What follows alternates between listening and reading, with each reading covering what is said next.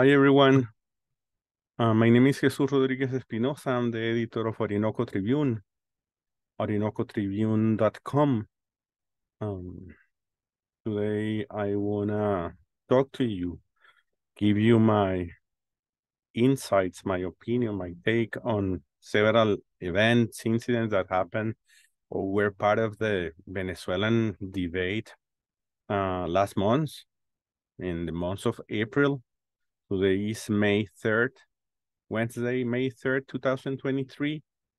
And basically what I want to do is to talk to you about three important issues.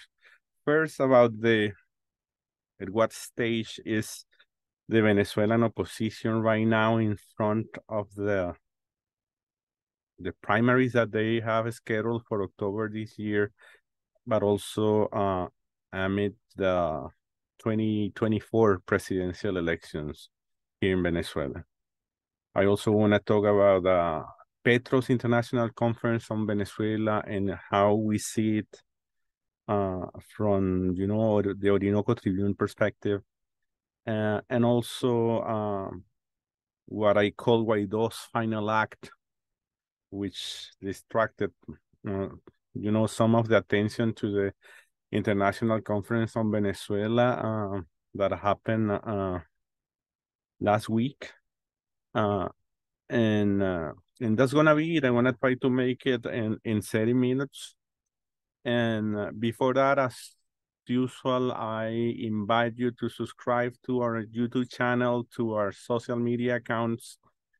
And I also need to invite you to support us via donations using Patreon or PayPal. Those tools are, you can find how to do it in our website, but also volunteering to Orinoco Tribune. That will help us a lot also.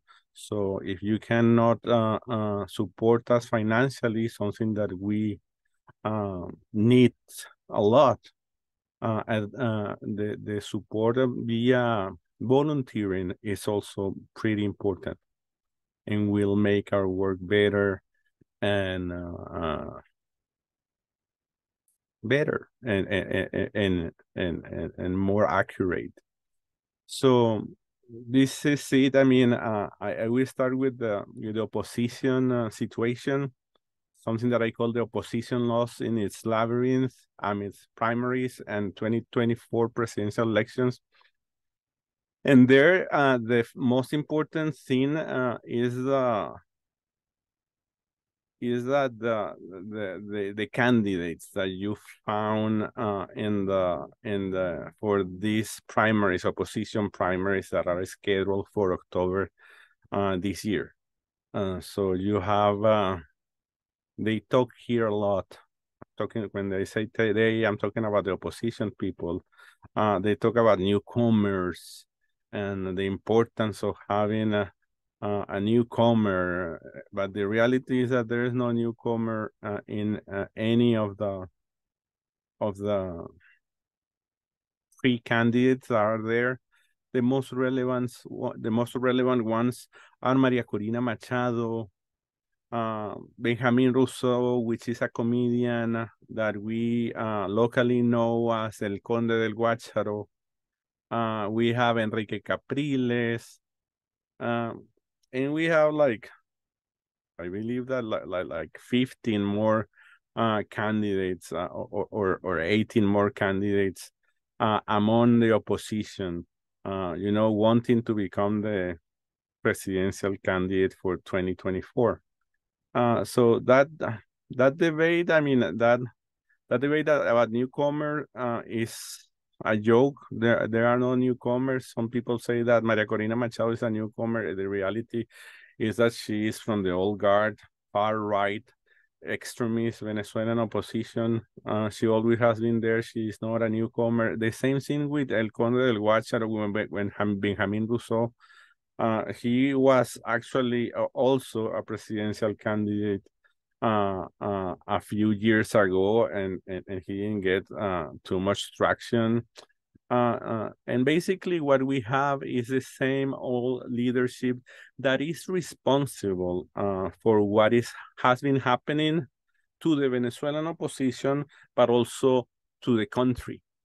So I believe that it's important to highlight that there are no newcomers, and that we just have the same old traditional opposition leadership that do not understand the needs of the Venezuelan people, that only think, most of them, about what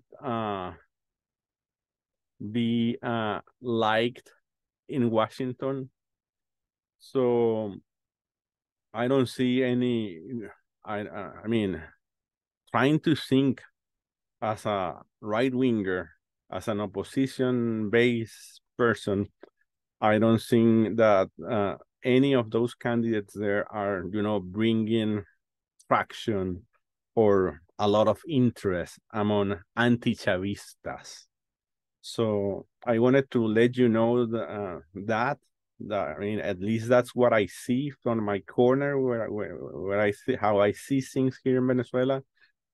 Then we have them also divided about, or at least they try to portray themselves as divided in relation to sanctions, to the illegal sanctions from the US and the European Union mostly. And there's an interesting development in which you find some voices among anti-Chavismo calling for the lifting of sanctions, recognizing that sanctions are not good. I don't think that they care too much about how bad they are for the people, but I believe that they care much more about how sanctions make them look like, if you understand what I mean. So I believe that they have been realizing that they don't look very good as sponsors of sanctions. So there's this trend. I believe that is not the most important one, but there's this trend amongst anti-Chavismo calling for the lifting of sanctions. And that's an interesting development. I'm not sure if it is just a pre-electoral, strategy, but anyway, it's something that is there. And even as a strategy, is an evidence of the bad consequences that U.S. sanctions had, even on the anti-Chavista, the opposition, far-right sector in Venezuela.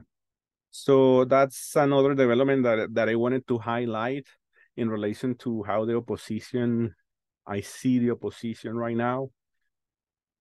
The other important thing is that if they are going to use the National Electoral Council, the CNE, as the tool for the primaries, and in that respect, it looks like I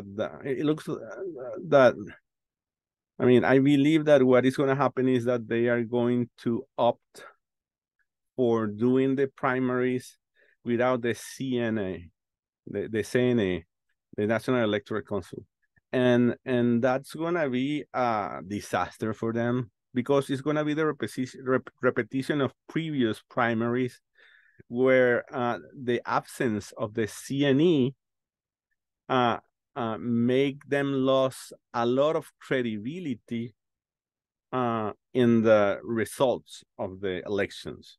So that's going to be, I mean, reading and the opposition debate, what they say, what they write in recent weeks, I have the impression that they will opt for doing the primaries without the help of the CNE. The technical assistant is the term that is in our legal framework. In talking about legal framework, it's important to say that the CNE is not mandated to organize all the primaries of all the parties. It's not in the law. It's not in their scope, in their functions. I mean, the CNE can be of technical assistance to political parties, any political party, if it is requested by that political party or that group of political parties.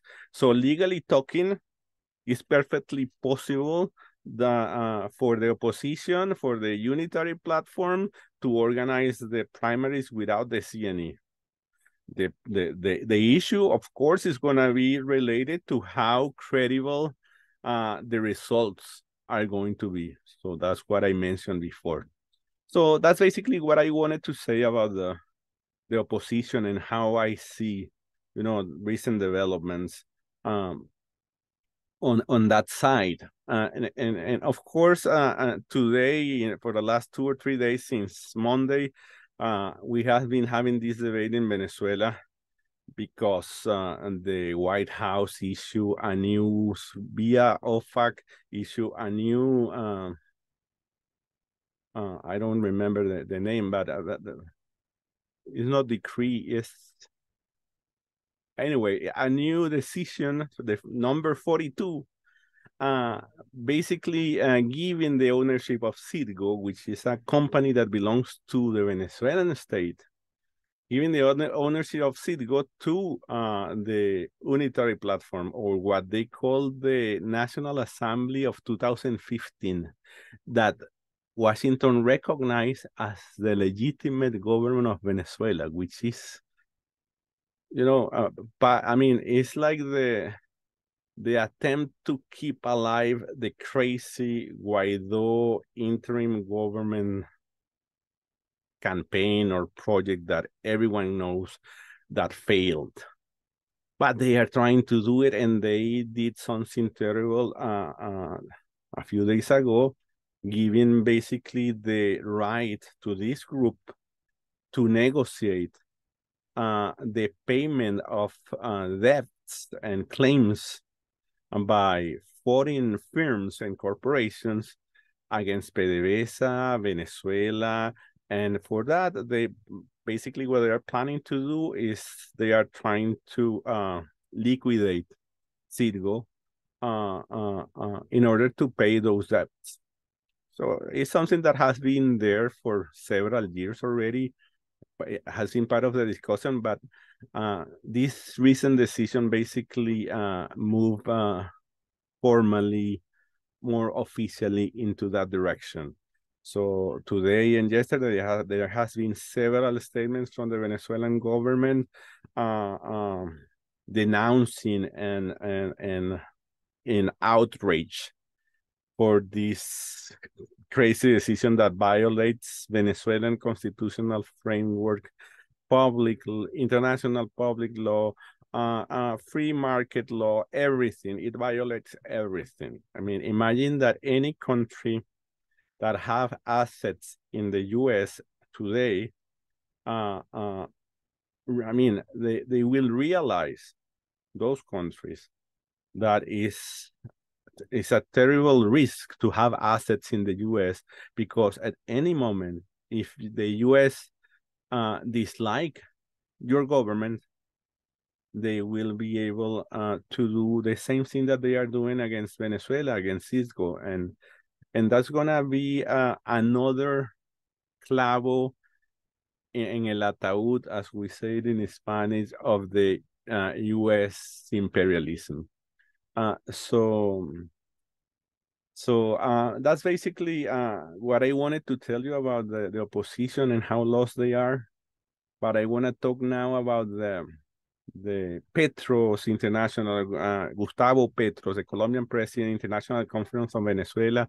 There has been a lot of debates about how good or bad the conference was, but I'm gonna start from the beginning, and that is, what was the goal of the conference? And since the beginning, President Petro said that the only goal of that conference was to serve as a catalizador, we say in Spanish, as a promoter of resuming the Mexico talks.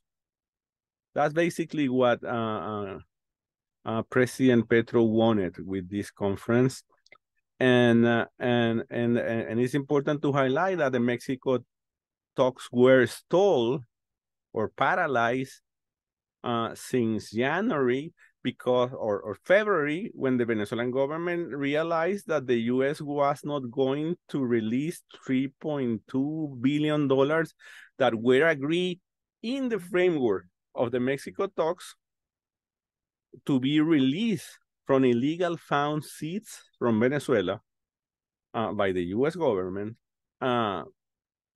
in order to finance social projects, healthcare projects, housing projects, emergency response projects, and that agreement was not fulfilled by the U.S. and the opposition. But we say the opposition here like a formality, because the person running the show is the White House.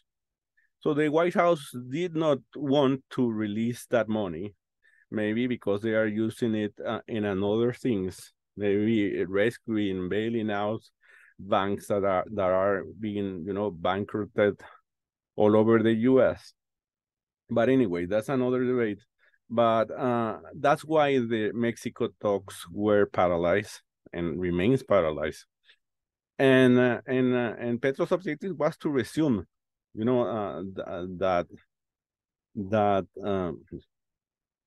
those peace negotiations. And talking about those peace negotiations, it's important to highlight, because some people don't understand why Venezuela have to go to the Mexico talks. Some people believe that it is because it's just public relations in by the Venezuelan government, which doesn't make any sense, to try to present itself like a government that talks with everyone. But in reality, the Mexico talks are, from one side, an strategy by the U.S. to try to push the Venezuelan government out and force the Venezuelan government to give all kind of preference to the opposition, basically to commit suicide.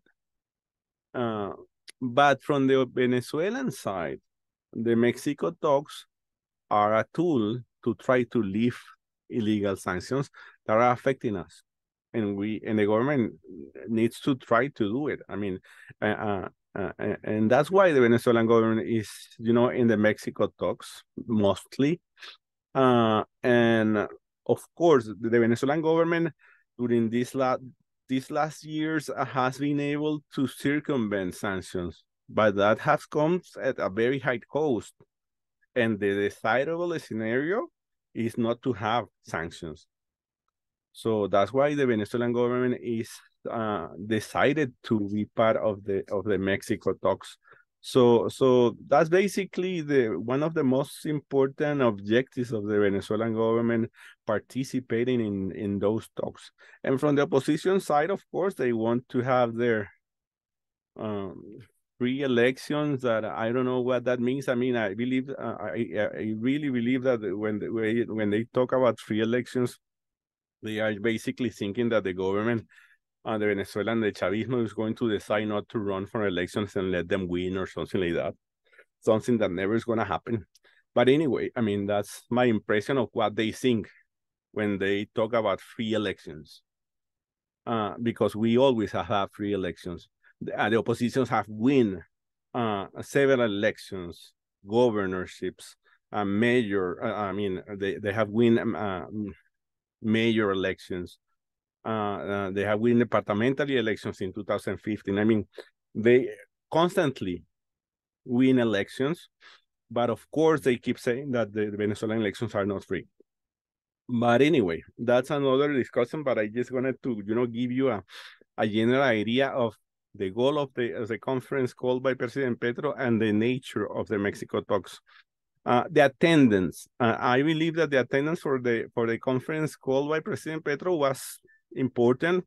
I mean, there was this delegation from the White House with Juan Gonzalez and two other important, advisors and people connected directly to the White House that participated in the conference.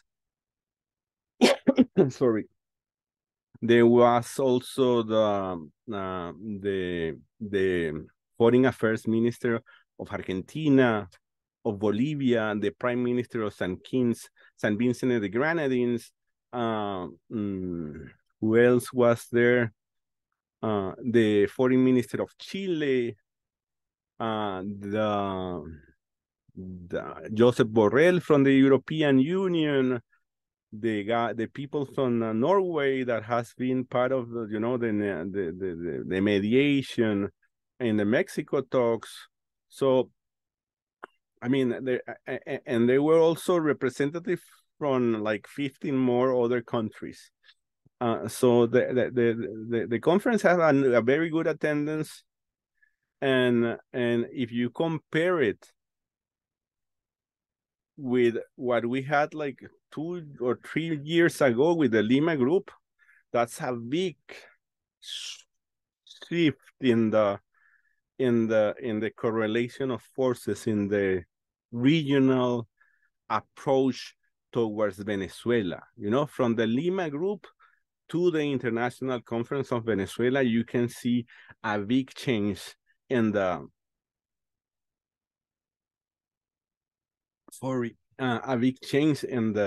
correlation of forces in the approach towards Venezuela, from an aggressive, I don't know how to say it, but the Lima Group was promoted an aggressive, interventionist, isolationist approach towards Venezuela in order to try to help the regime change operation led by the U.S. And it didn't succeed. And now we have this where President Petro has been very clear about the importance of lifting the sanctions in Venezuela, but also the importance of trying to follow or agree in the requirements expressed by the opposition, which is understandable. He's trying to serve as a mediator. In my personal impression as a Venezuelan, that maybe a year ago was not very, but was very skeptic about Gustavo Petro, is that he did that in very good faith, and I believe that it might end up in good results, disregarding these last 2 days noise about what happened with Citgo. So when you read the final declaration of the International Conference on Venezuela, and we had to read it because we covered these events closely, when you read it, you notice, at least the most important thing that we notice, is that they call for the unfreezing of those 3.2 billion that the Venezuelan government is denouncing that were not released by the U.S. government. So in the final declaration of the International Conference on Venezuela organized by President Petro, the second point refers to that they are going to push for the release of those funds in a fast-track approach, in the fast possible way. And that somehow, at least in our reading, means that they are trying to do what any negotiator should do. I mean, if you go to a negotiating table and you agree something, and one of the parts do not comply with what was agreed, that negotiation is not going anywhere. That happens here in Venezuela, in the Mexico talks, and anywhere in the world. So that's the minimum first step that the U.S. should do in order for Venezuela to take the U.S. seriously. So in that sense, our impression is that that final declaration, I mean, did something important in that direction, in the direction of releasing or unfreezing $3.2 billion that are illegally seized in the U.S. belonging to Venezuela. And of course, in these recent debates for the last 2 days in Venezuela, it has been released by President Maduro and yesterday by Jorge Rodriguez and today by Jesus Rodriguez that because of insights that they received from that conference in Bogota, that there was like almost a big unanimous position of 17. They talk about 17 out of the 20 countries that participated in the conference in Bogota were in favor of lifting all the sanctions against Venezuela. So I believe that Canada, the US, and maybe Chile were the three ones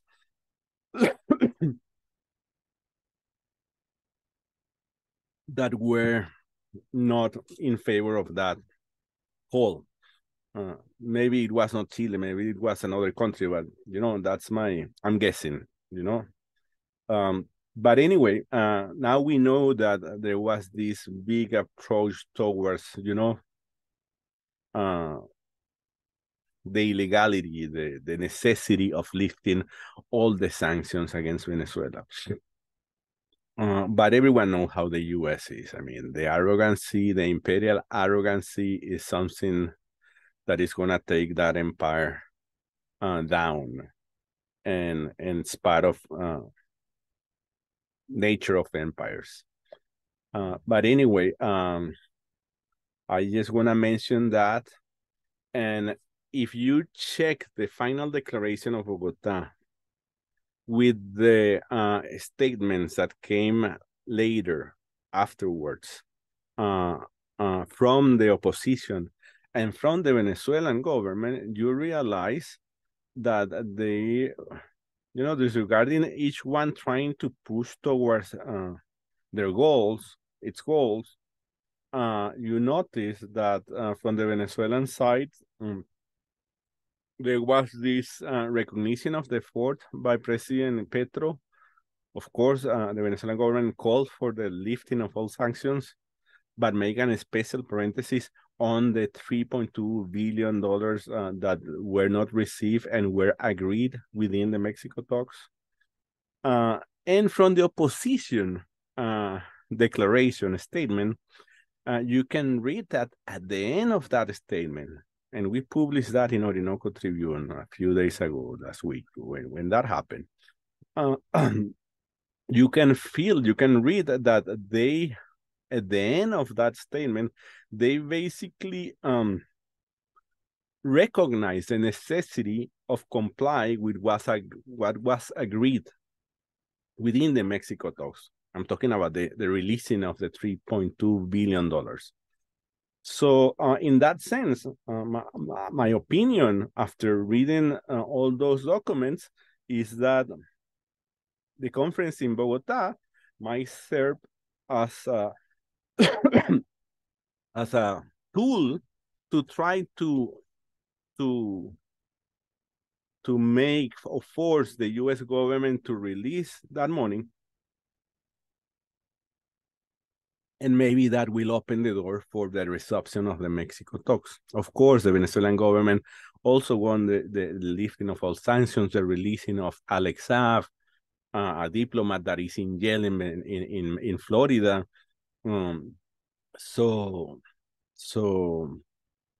But I believe that those are like end goals. You know what I mean? I believe that the intermediate goal here is the releasing of those 3.2 millions, a move that, in my opinion, might help the resumption of the Mexico talks. And that's going to be good for everyone. I mean, for the opposition, for the U.S., because no one will believe in the U.S. if they, keep playing that card of going to negotiations and not complying with anything that was agreed within negotiations. So anyway, that's basically my position about what happened with Petros. Diosdado Cabello make some statements like kind of not seeing the results of the conference in Bogota as important, or at least that they were sabotaged. Basically what he says is that the conference was sabotaged by the US, which is pretty understandable, but I don't have the impression that the conference failed. I still believe that Petro's initiative is still alive, and I really believe that Petro is going to push towards at least the resumption of the Mexico talks, and that's going to be fine. It's going to be fine because Venezuela is going to be able to keep pushing for not only for those $3.2 billion seized, frozen in the U.S., but also for the lifting of all sanctions, and now for the solving of this crazy situation that the U.S. have created around Citgo, which is a company that is valued in around $11 billion, and that had a revenue before all this craziness of $1 billion every year. So you can imagine how important that company is for a country like Venezuela and for anyone. So that's basically our position on the international conference on Venezuela organized by President Petro. We still have expectations about that initiative moving forward and, reaching, bringing some results. And talking about what I call Guaido's final act, basically, I just wanted to mention that is this fleet of Guaido to Colombia, and then him almost being expelled or deported by the Colombian government and taken by the U.S. agents to the airport and buying his ticket to the U.S. is one of those tragicomic, I don't know how to say it, situations created by the tragicomic Guaido regime change project. So, but let me start from the beginning.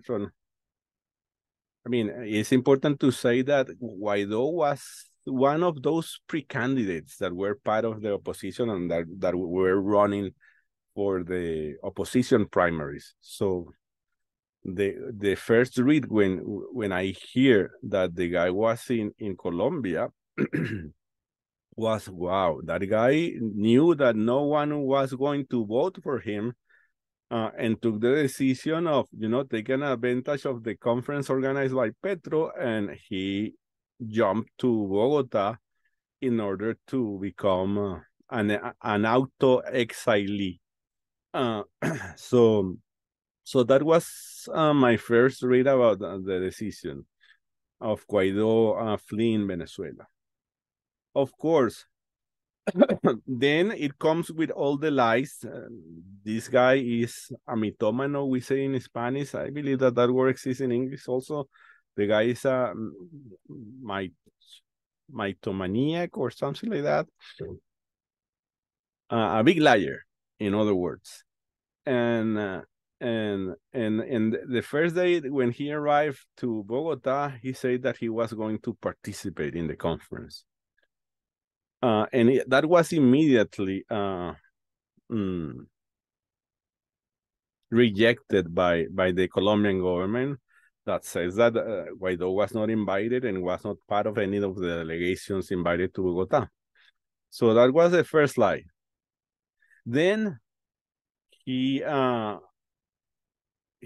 almost deported by the Colombian authorities because he entered, according to Colombian authorities, entered Colombia illegally without passing migration controls. So that moved the Colombian government in order to try to get him and take him and find a solution. And the solution was provided by the U.S. government, according to the words of Colombian Chancellor Álvaro Leiva. He basically gave all the details in a press conference last week, where he explained basically that when they find out that Guaido was in Colombia, after Guaido himself published it on his Twitter account, they initiated a search using Migración Colombia, the Colombian Migration Office, in order to try to solve the problem, because they checked that the guy did not enter legally through any checkpoints through the border. So they start searching around, and they receive a call from a high official from the U.S. government. Those were the words used by Leiva, telling them about the whereabouts of Guaido in Bogota. They reach with that information. The Colombian government reached Guaido and basically ask him to find a way to get out of that migration problem that he created. And at that point, the U.S. government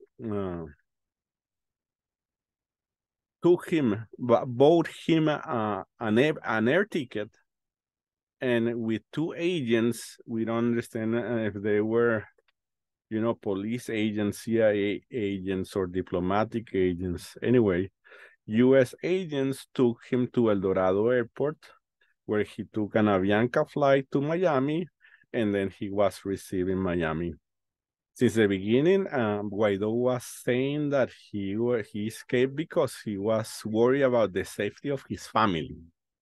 That's one of the things that also surprised me. I mean, if someone is threatening my family, the first things that I do is to protect my family, not protect myself. So that was one of the first things that did not click right. And he kept saying the same thing after he landed in Miami, and he said, my wife received threats, and my wife's relatives received threats, and that's why I decided to flee Venezuela. And you say, wow, that's part of the mythomania of this guy that jumps from one lie to the other with the audacity of, I don't know.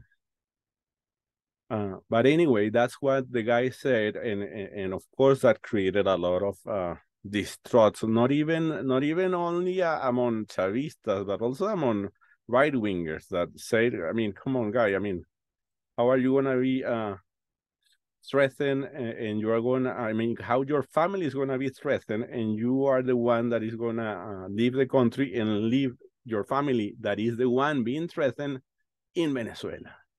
So, I mean, that's one of those crazy things that Guaido has accustomed us for years.